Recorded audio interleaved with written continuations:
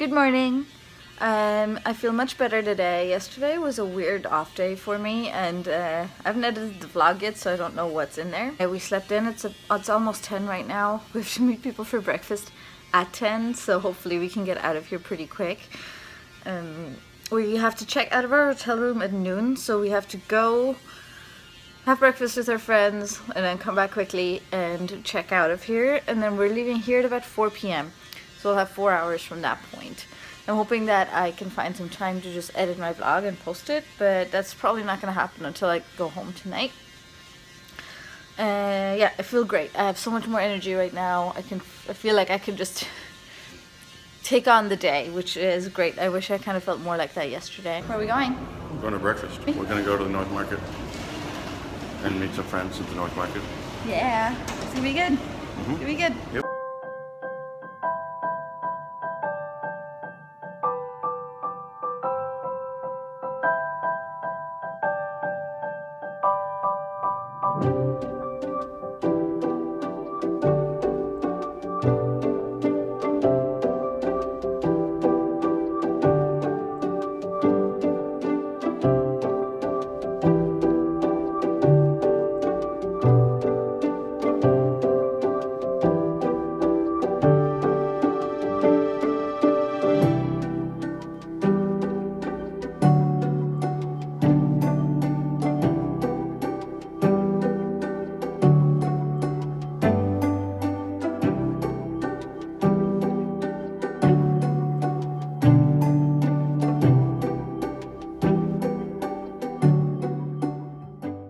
We went to get an event cancelled because Derek's supposed to run the Maid RPG today, but nobody has signed up for it, so it's just easier to cancel it. I think one player actually signed up for it. So we went to cancel it at the event HQ in the convention center. Turns out that's not something that they ever thought about doing ever. Our event is being run in the convention center at the very far end, furthest away from the Hyatt. And they said that they'll cancel the event, but we need to go to the RPG event HQ, which is in the Hyatt, again, on the opposite side of the convention center and then some. And we need to go ahead and tell them that we're canceling the event because they are the RPG event HQ, which is idiotic because they can't actually cancel the event because they have no technology. Only the HQ who we're talking to has that ability. They have no way to communicate with any other HQ. They don't have a walkie-talkies, they don't have a communication system, they don't have anything like that. And they have no way of telling the relevant HQ, which is in the convention center, where the RPG is going to be run, that that event has been cancelled. So the player that shows up for the event will have no idea that that event has been cancelled. But yes, that's what we have to do. We have to go ahead and go to that, like, why? Literally why? Who designed this? Who designed this?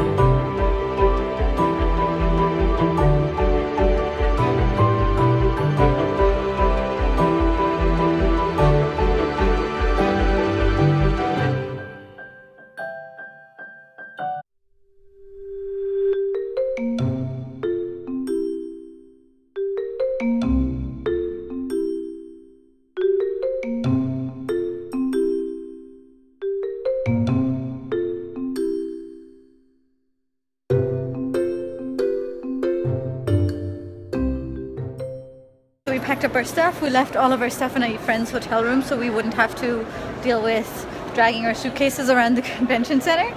It is now 2 o'clock and we have to leave at about 4-ish. Derek had some meetings. He's currently trying to, guess what? He's currently trying to get a refund for his generics. And then we're going to go into the exhibitor hall and check it out a little more. Derek has one more meeting with gaming company for Gen Con. And I think that's going to be it. I'm going to try and stick around until 4, which is when they kick everybody out. My hope was to play a few more games, but with Derek having meetings all the time, I'm not sure I'll be able to. I was interested in a Dr. Evil game. Something comes out of Gen Con. And Derek was interested in a Bast. The game called Deep that is made by the people who make Bast. So we'll see if that happens. I doubt it, but...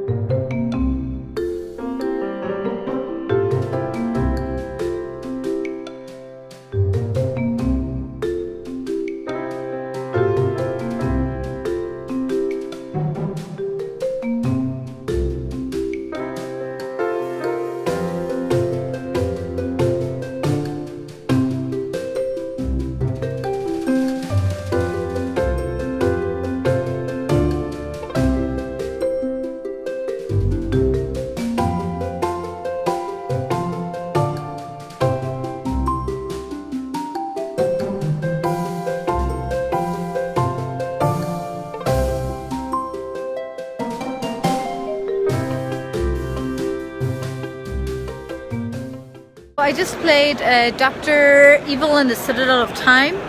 It comes out at Gen Con. It is a cooperative game. It seems really neat and adorable and interesting. It is definitely an action management game where you're all working together to steal back the treasures that Dr. Evil has stolen from places so you can return them to their rightful owners. It is a really cute game. It makes me feel a lot like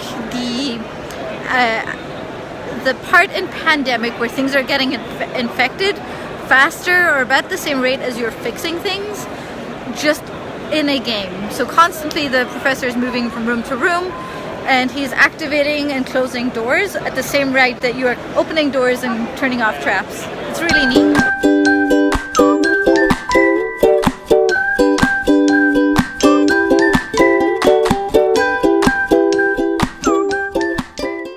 Talk to the folks at the Badger booth since I have an airbrush, and I don't know, he didn't really seem like he wanted to talk to anybody, so he was just silent. I was trying to tell him that I had the Badger and hoping that he would be like, oh, these are some useful things that you might want to buy to use your airbrush with, but he was just like, oh, cool, okay.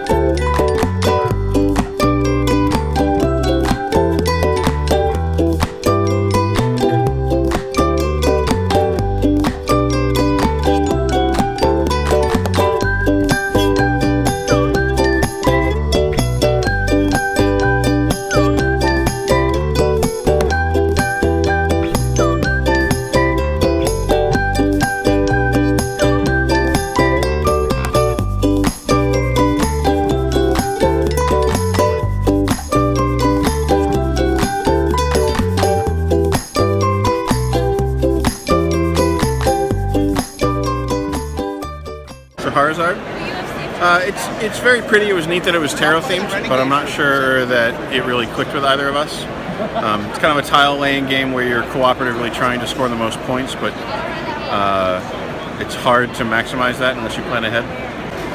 Hey Derek, what do you think of Unearthed? It's very neat. It's kind of like a bidding game, I guess, with really cool, like voxel-esque art. It's very pretty. So it was pretty cute, very pretty.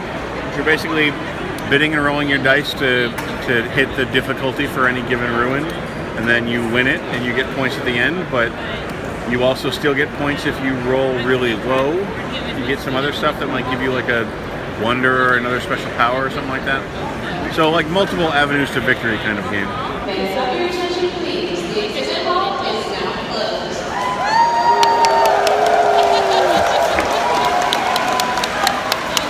Thank you for attending Origins 2017. Exhibitors, please keep the aisles clear as you pack down tonight. Make sure your cars don't get here until your booths are already packed up. Turn in your booth boards and your e-slot parking passes. Thank you very much.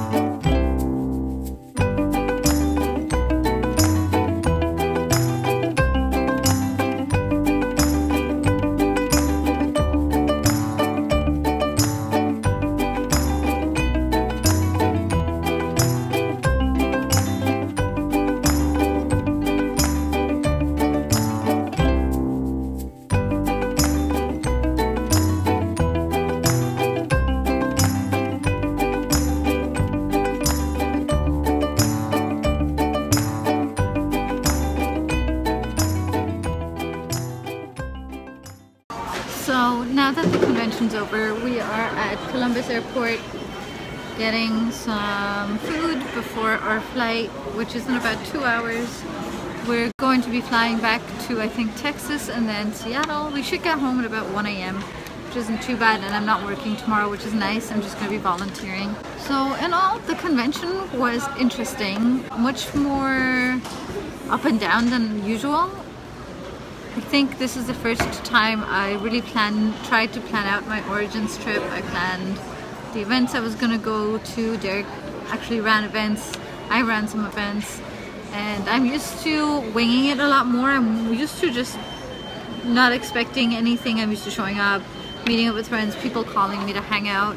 So it's the first time I really planned a lot of it. And I think this is a convention for me where it is much better for me to not plan anything.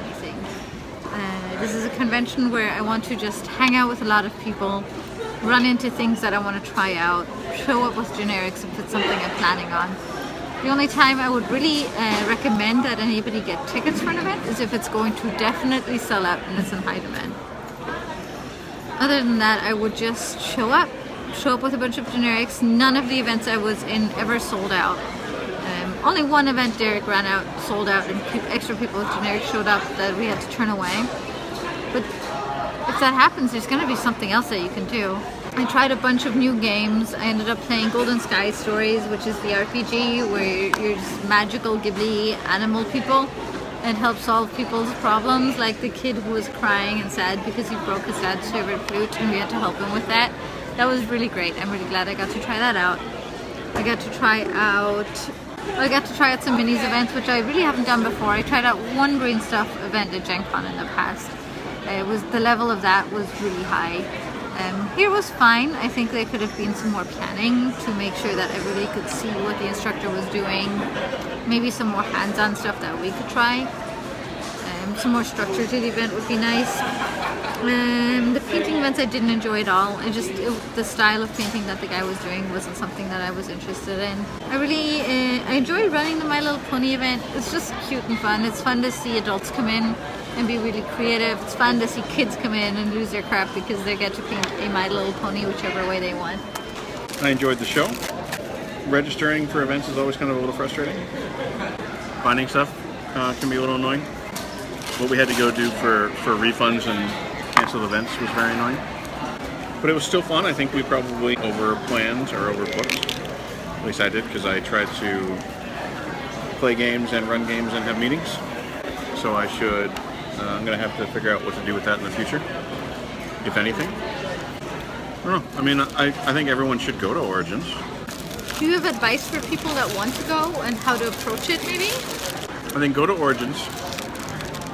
Be relaxed, expect a relaxed, laid-back show, and that's kind of what you'll get.